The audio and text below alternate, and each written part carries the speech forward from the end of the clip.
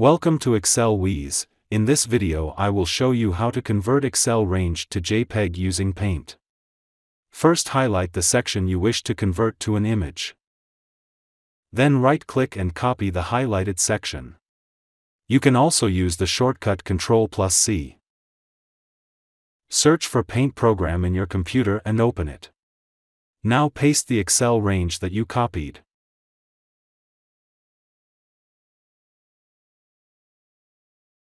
To paste you can use the shortcut Ctrl+V.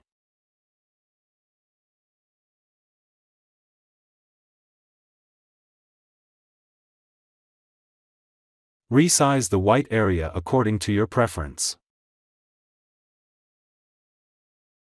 Finally save the as JPG to your preferred folder.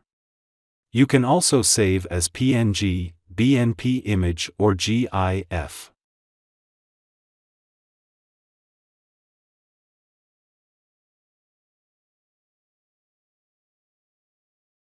You can rename the picture so as you can easily identify it.